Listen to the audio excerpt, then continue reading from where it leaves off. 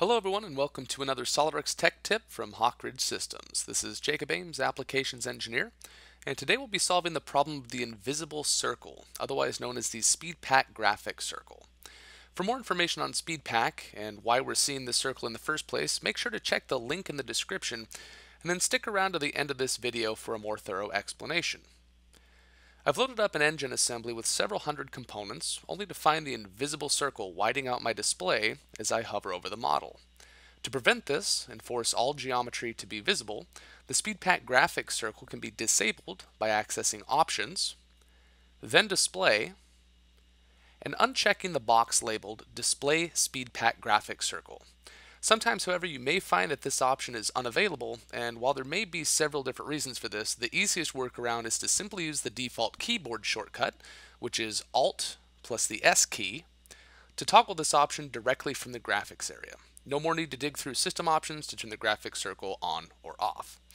And that's all there is to it. Now keep in mind, even though all the model geometry is now visible, anything that was previously hidden is going to remain unselectable, and you still won't be able to do anything other than view it. So why did this happen in the first place? The invisible circle is a sign that SpeedPack configurations are in use, and these configurations are a great way to improve performance when working with large assemblies in SOLIDWORKS, in addition to being very easy to create. To learn how to create SpeedPacks, make sure to check out the tutorial linked in the description. In this case, I've loaded our assembly with large assembly mode enabled, which has activated a SpeedPack configuration that applies to the entire top-level assembly. This is why nothing is visible within the graphics circle when I hover over the model. In many cases, however, SpeedPack is applied only to specific subassemblies. If I reload this assembly without enabling large assembly mode, you can see that only one subassembly disappears within the graphics circle, as it's the only subassembly currently leveraging a SpeedPack configuration. This subassembly is also marked in the Feature Manager design tree with a special icon that also happens to look rather speedy. The SpeedPack configuration can be enabled or disabled at any time by right-clicking the subassembly in the Feature Manager design tree, accessing SpeedPack options, and selecting either Use SpeedPack or Set SpeedPack to Parent, respectively.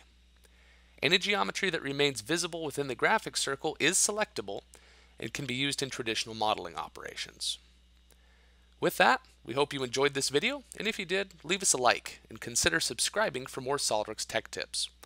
Also be sure to check out our hundreds of other SOLIDWORKS videos, and if you have any thoughts or suggestions for using SpeedPack configurations, feel free to leave us a comment. Thanks for watching, and see you next time.